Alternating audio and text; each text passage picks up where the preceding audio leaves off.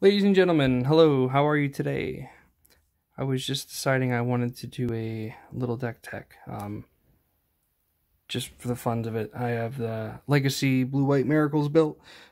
It is my favorite deck. It is a deck I always wanted to play. I'm still learning the format, I'm still learning this deck. It's very interesting to play. I've made some choices of my own that have, I think, made the deck inferior. And I think that might need to change at some point in the future here, but just wanted to go over some basic stuff. For those of you who are not familiar with Legacy, it is a format of Magic where you can play any cards printed from all the way back from Alpha, Beta, Unlimited, Revised, all the way up to the current standard set War of the Spark. You also get to play with stuff in supplemental sets like Commander-only cards that were printed in the pre-built Commander decks, stuff from Battle Bond, Conspiracy. So a really obnoxiously big card pool. Some people will say it's the true format, the true way to play Magic. That's debatable, but anyway, my camera's tilting on me here. Let me try to fix that a little bit. My crappy little tripod is not exactly up to snuff quality-wise. Well, let's see if that holds. Anyway, the way the deck works is it's basically as close to draw, go, control as you can get. You do have threats. You have cards like Monastery Mentor, which allow you to try to win a game on the spot, almost out of nowhere. You beat downs with Snapcaster Mage. I have Venser in my deck, along with Caracas, to facilitate a combo where you're able to bounce a spell or permanent with Venser, and then you can use Caracas to return him to your hand, and then just kind of loop back and forth. It's not a very reliable thing to do. It's very fringe. It's very wonky. But when it works, it is a surefire way to just completely lock your opponent out of the game. You also have, I have Gideon as a 1-of in my deck. It's just very powerful. I feel it's a great card. It does lose to simple things like Swords to Plowshares and Path to Exile and stuff, but I mean, what doesn't? I play 2 copies of Jace the Mind Sculptor in my deck. I feel that he is just the ultimate way to close out the game. There are some changes with the new War of the Spark set that came out. There was that Narset Planeswalker. I haven't looked into it yet. I probably will make some changes. I consider trying that card out. She's apparently very powerful in Legacy and Vintage especially, and even in like Commander and stuff, but anyway, I play 2 copies of Counterbalance. I like the card, even though top's no longer a thing. I still think it's very powerful. The fact that you get to counter anyone's spell if your mana costs on top of your deck is the same is very powerful. Without top, it is weaker. There are some times where I just want to board this out for game 2 and 3. It still does a lot, though. By the way, I apologize. My sleeves are exceptionally dirty because I'm about to re-sleeve this. The card's still very powerful, though. It's hard for me to argue. It still deserves its spot. That may change depending on what happens to Legacy when, you know, this new Modern Horizons set comes out and gets some new cards printed, along with the War of the Spark cards that came out that people are making changes with. But anyway, I have 4 copies of Swords to Plowshares. Pretty typical. I don't think this changes much. Some people might play 3 and like 1 in the board, 3 in the main. I just play the 4. It was even a point where I used to play 1 copy of Path to Exile as well. When the removal just needed to be that high. It was with elves everywhere, and I mean that's changed a little bit now. But one of Council's Judgment, just a catch-all. I mean, this just a catch-all card. True Name Nemesis gets rid of opposing planeswalkers. Anything with hexproof doesn't matter. It's very convenient. very powerful. 3 mana is a little clunky, but it does what it does. It does one thing, but it does it really well, and it's very worth it. 2 copies of Terminus. I play the other 2 in my board. That was a change I made a while back when elves kind of stopped seeing as much play when they banned Deathrite Shaman. I still like Terminus a lot. It still takes care of things like True Name as well and stuff. It's just a nice catch-all, 1 mana board wipe. Harder to set it up without top. Not impossible, though. Sometimes 1 mana board wipes are just powerful even when they're random. So, yeah. 4 copies of Force of Will. sometimes there was a point where I played 3 when there wasn't really a lot of sneak and show or omnitel or anything like that. No, when there was less combo around, I played 2 or 3 in my main deck, boarded the other ones. Now I'm back to 4, seeing a little bit of more reason to play the 4. I've played against more show and tell players recently. I think it's just kind of a necessity. We can argue as much as we want that a 5-mana counterspell is bad, and we're correct. It's bad. You know, and also removing a card from your hand and paying a life is bad too, but it's a necessary evil, sadly. So, still a very powerful card. Again, necessity. I play 3 copies of Counterspell. Now, this is something where people give me a lot of crap that they think 2 is the most that you should play. And you know what? They're probably not wrong. And this is one of those situations where I feel like I made a choice that I felt was correct, and it might need to get changed. I've had a lot of good experience, though, with 3. 3's been very nice. Along with Snapcaster Mage, it really... I mean, the only thing better than Counterspell is Mana Drain, but we're not going to talk about that. Basically, this is the Counterspell. This gets rid of anything. Almost anything. Not Abrupt Decay, but that's besides the point. Having 3 of these is just very convenient and very powerful and very, very, very, very, very reliable. I like it a lot. I might go down to 2. We'll see. I just like a personal gripe, I don't want to, but before I move into like the cantrips and stuff, I want to talk about, I have 1 copy of this in my main deck. Now, I'm not playing red. I gave up on red. I play tested with red a long time ago. I stuck with blue-white mainly just for its efficiency and its consistency. And that's, you know, you could argue, I mean, Pyroblast and stuff like that, that is very powerful and it has its reasons. And I'm not gonna argue that. But I like playing back to basics because you get so many games and so many wins because of it. Like, so many people just can't get around this card. Legacy and even Modern too is just very greedy. People are so greedy with their mana bases. They're playing 3-color decks half the time. They have 2 basics at most in their deck. It's ridiculous. And they get hosed by cards like Wasteland, Back to Basics, etc., etc. You can't underestimate the power of a card like Back to Basics. I mean, Blood Moon, same thing. You build greedy decks and you get hated by cards like Blood Moon, Back to Basics and stuff. But anyway, I play 2. I play 1 in the main, 1 in the board. This is a change I made a few weeks ago. I don't think it's correct. I think I just need to either play both my basics in the main and just get rid of counterbalance, maybe, or just cut both of these to the board and keep the counterbalances in the main. By the way, I have a 3rd counterbalance in my sideboard. I don't know what I'm doing. I'm still figuring this out. But anyway, still, regardless. Broken card, very powerful. Can't go wrong. Moving on to my cantrips and stuff, we'll start with Ponder, of course. I mean, 4 copies of Ponder. There's nothing to say there. Besides Brainstorm and Preordain, it's just another one of your broken cantrips. Keeps your consistency, allows you to set up your miracles, whether it be with Terminus or if you're playing Entreat the Angels. I'm not playing anymore Entreat the Angels. I might go back to playing 1. We'll see, again, with playtesting. I'm trying to get ready for SCG team event in Philly this coming July, if I'm correct. I have to talk with my teammates to see what they think. But I might cut like the Venser and just play like Entreat, because obviously that's just better than Venser. But anyway, still, Ponder. Just sets your deck up. It allows you to play 20. I play 20 lands total in my deck. 8 of them are fetches. I used to play 9 fetches. We'll get to that in a minute. 4 Ponders. 4 Ponders. Not 3, not 5, not 2, not 7. 4 Ponders. No reason not to. Same exact thing I just said for this. 4 Brainstorm. There's no reason not to. It allows you to set up your miracles, etc., etc.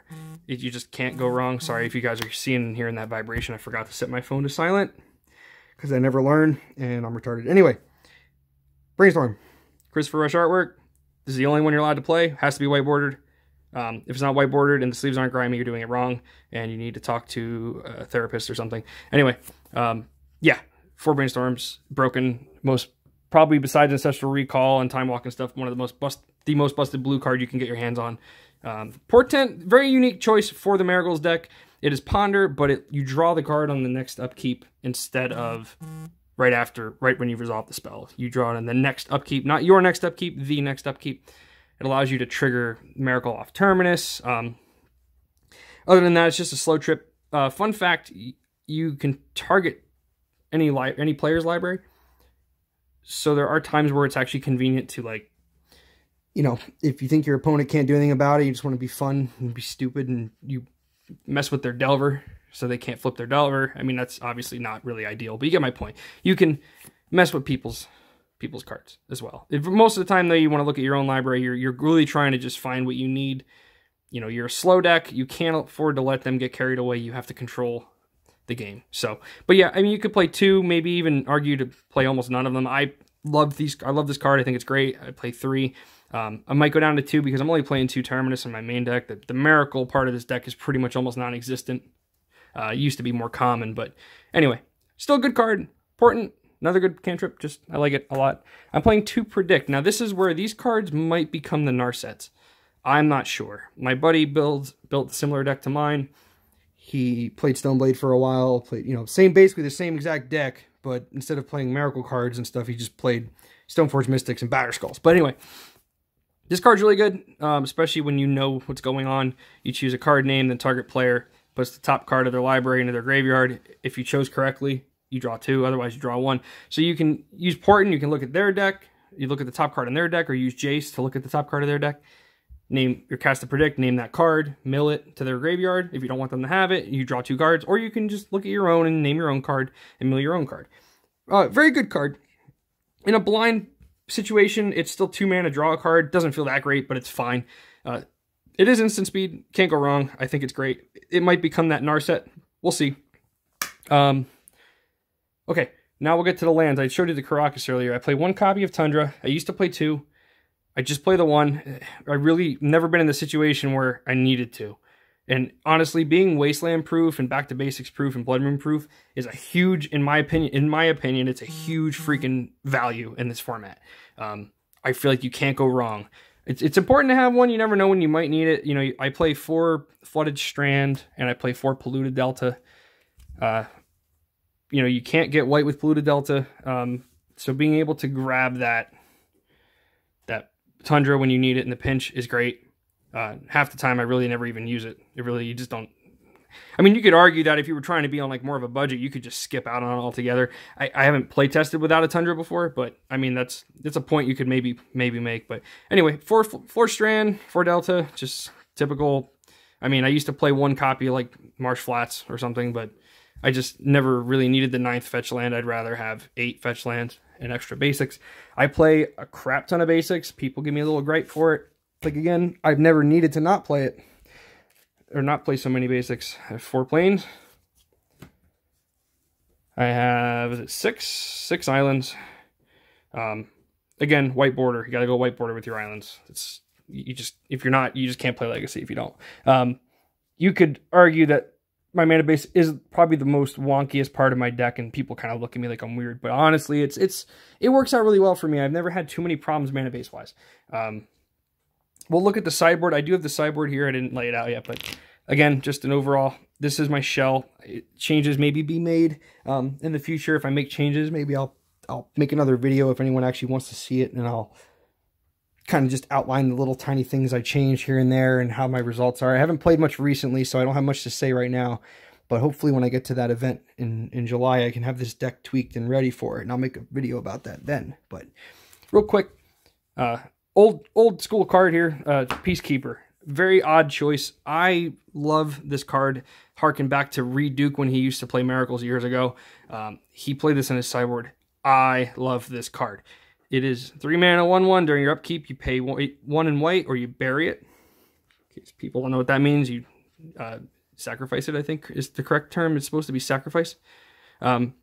Creatures can't attack. Again, it's a little weird to have it because I already have 2 Terminus in the main and 2 in the board, and that takes care of creatures. But honestly, I've just had some really nice situations where this card really comes in handy. There's just some decks that couldn't deal with it. Like, honestly, against elves, most of the time they had nothing they could do. I would play this card and they literally just couldn't get around it. There were some people at one point, they played Shaman of the Pack in their deck, an elf deck, so they could get around it because they didn't need to attack with that card. But regardless, I love this card. It does what it does, and it does it well. I probably would say, like, depending on your meta, you might not need this kind of card. It seems it's a bit of a weird choice. But anyway, great card. I love it. Donato's artwork, amazing. He's a great artist. Anyway, yeah, so that's just that. Next up, 2 copies of Pithing Needle. Not much to say here. I love Pithing Needle. It's very powerful. By the way, it's not pithing, it is pithing. I've been over this with people, in case anyone out there is getting irritated hearing me say it. Pithing needle. Very powerful. There was times where, you know, someone surgically extracted my Jaces, so I had a pithing needle naming Jace. It didn't hurt me because they surgically extracted them already. And just like weird situations where this card's very powerful.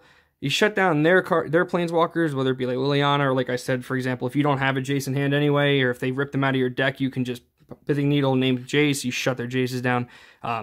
Shut their Lilianas down. You can shut down fetch lands. It's hysterical. Most of the time for me, almost always, I've literally been using this card against like Liliana type. Liliana the Veil. Naming Liliana the Veil. Because those discard decks just destroy me. I don't have a way to get around it. So this really helps. It's a very powerful card. There might be... It might fall out of favor here and there. I haven't played against a lot of Liliana recently. But I also haven't played much recently. So this card might go down to like 1 or no copies in favor of something else. But as of right now, great mainstay, catch-all, great sideboard card for almost any format that it's in. Very powerful. Next up, 2 Disenchants. Again, just destroy target artifact or enchantment, 2 mana, not much to say. Used to be Wear Tear years ago when people played red in their Miracles decks. I played Wear Tear when I play tested with red a long time ago. Wear Tear is very powerful. With Counterbalance, it was also very powerful because it was a split card that had a side that cost 2 and a side that cost 1.